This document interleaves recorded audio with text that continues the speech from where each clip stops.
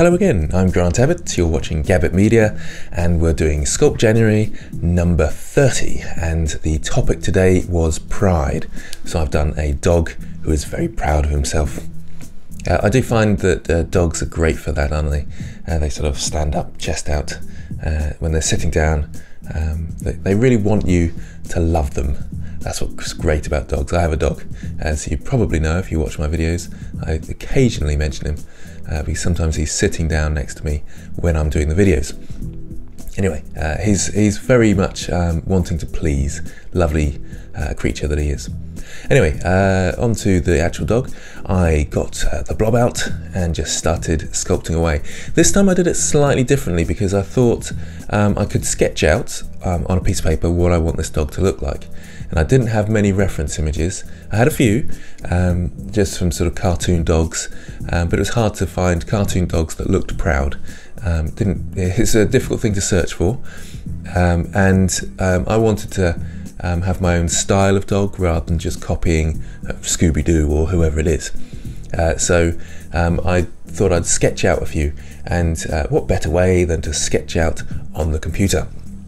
So you can see my first iteration there, and I thought what I'll do is I'll sketch out a few designs and then decide on which one I'm going to use, like thumbnails in a way, but actually on the sculpted thumbnails, as it were. So thumbnails are really important for artists. If you're not aware of that, most people probably are, but before people do any sort of concept art, they do lots of thumbnails showing different ideas, and then they choose one of those, and it is so much better to do that. I've talked about that with poses as well. I do at least 3 poses, which is not enough by any means, but because Sculpt January is so rigorous in terms of time, then doing a few sort of tests like that just to make sure makes a big difference. And it's always when I go to extreme poses, that's the one I tend to choose. I say extreme poses, they're not even that extreme, but your first pose is never extreme enough. It's quite strange. So your first iteration, your first go, is just never quite right, and it's usually near your last one where you're formulating your ideas completely that you decide on your shape and design. So I kind of work through, and it becomes more a progression really, because I think, oh well, what will it look like if I do this? What will it look like if I do that? And so I've sort of copied all these different shapes across, so you can sort of see the progress that's happening. Occasionally I do look at my reference images, so there is a pause, and maybe find a new one, just thinking, all right, how do they do cartoon dog faces, and how do they link together? So where the smile line is, and there's a sort of a lump at the end there, it's obviously dogs don't look anything like this, so getting reference images of dogs didn't particularly help me, but cartoon dogs did. So looking at other artists and how they'd interpreted this. And also that becomes the norm, doesn't it? As soon as one artist does it, so like Disney, then everybody kind of copies them for that expression or those sort of characteristics. And that becomes what cartoon dogs look like. So that's was my inspiration with sort of Disney cartoon dogs. I did look at Ren and Stimpy as well, because they've got some funny expressions. I've talked about Ren and Stimpy before, I think, but they have a lot of funny expressions and excited and exaggerated poses. So I was thinking maybe for my extreme pose I might do Ren or Stimpy in one of their extreme poses, as they have, which are quite fun. This took only about 45 minutes recording time, so probably an hour and a half or something like that. So it's quite a nice quick one, but I kind of needed that. So I went for the sort of cartoon fun style, didn't go for a character this time. I suppose it is a character, but it's a blobbed character, so there's no rigging or sorting of asymmetry and stuff like that. I mean, I could have gone with some asymmetry, and it may have helped and may have made the dog look a bit better, but I'm quite happy with the symmetry in this one. It's kind of just fun being symmetrical. It could even be used as a 3D printout. It's quite a fun little character. Could go quite nicely like that. Still doing a bit of experimenting at the moment, pushing things around, just getting that shape how I think it works best. Obviously there's no hard and fast rules about this, but there's sort of, you just know, don't you, as you get better as an artist, and I'm obviously still working on it, but you just sort of know what positions and shapes you start to know what positions and shapes work and look right, and forms that feel comfortable and correct. But you can see actually with the hind leg, I raised the middle of it up for some weird reason. I went back and sorted it out later. I'm not sure why I did that, but so I'm still learning, as you can tell.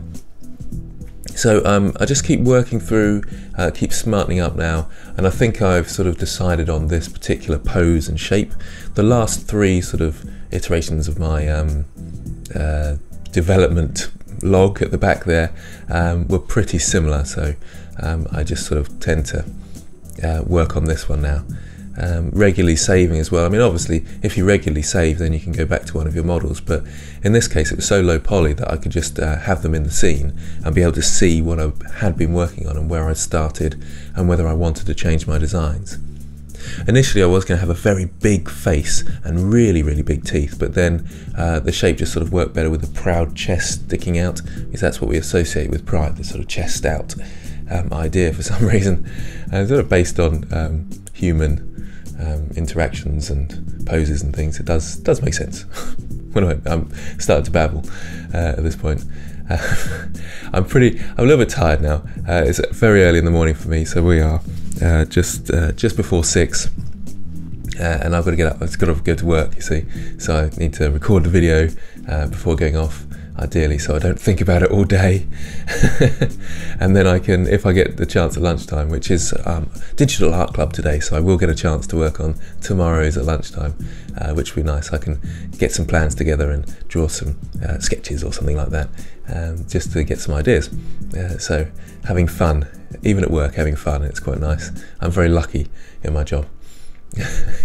I can feel myself doing a sort of ramble on about something completely unrelated. I suppose it is related, but it's not completely related. So I've upped the resolution. What am I now? I'm at 150, and it felt like, oh, am I going too far? But it's, again, I'm not that high poly. It does say the tries there are up to, they are over 1 million actually, more than I thought.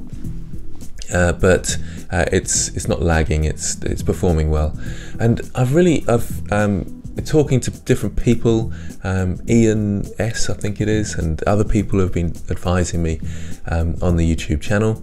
They've been talking about the workflow and going to multi-resolution modifier and those sort of things, and quite a few people have said this. And I was talking about going to ZBrush or ZBrush last week. Perhaps it was just a sort of passing comment more than anything, but it's something I have been thinking about. I always think about it. Should I go across to that professional software instead of Blender? But most were advising me not to, and saying there's not that much more to it, but it's probably is better, and that's fair enough. But most were saying if you get the multi-resolution workflow right, then you can go up to 20 million faces fairly comfortably without lag, because you're not adding topology. And that, I mean obviously I've known that for a while, but it sort of cements it when you discuss it with people. So it does help to go onto forums and chat to people and have people advise you and to confirm what you're thinking in your head. But it's just that choice of when to go across, and it is a time-consuming process because you have to retopologize in order to make the most of that. So retopologize, then shrink wrap it to your original, and up the resolution. And this sort of thing I had ideas about, but the people sort of talking to people on YouTube really helped me to like I say, cement those ideas, which I was very grateful of. So there's the final piece. I'm happy with it. I think it's good fun and interesting, and I could have done more with the lighting, could have done some texture painting, but running out of time. Oh, back in a second, I forgot the Discord. And we're back. Sorry, I forgot to put the Discord server stuff on. So let's have a quick look at that now. Yep, there we go. Lovely stuff again. This is a really interesting harpy from Mr. M, I think it is. And the head is really nicely positioned and posed, and a really good model of the head. The model, the body is quite sort of blobby and weird, but great work. A hamburger. I think this one was fat hamburger, a fanburger. What am I talking about now? This one I absolutely loved, and I forgot to look who it was again. That's annoying. I saw this one on Facebook as well on the group. It looks really great. I decided to show the video for a change. Really nice. I like the clean, crisp lines. So it's a nice completed model, but it just looks very detailed, but not, they haven't gone over detailed. They've just got everything right in this one. It's lovely work. Yeah, really nice piece there. So really well done to you guys, and thank you again for all the support, the discussion that I've had with people, and it's been tremendous, and I really appreciate it. So I will see you next time.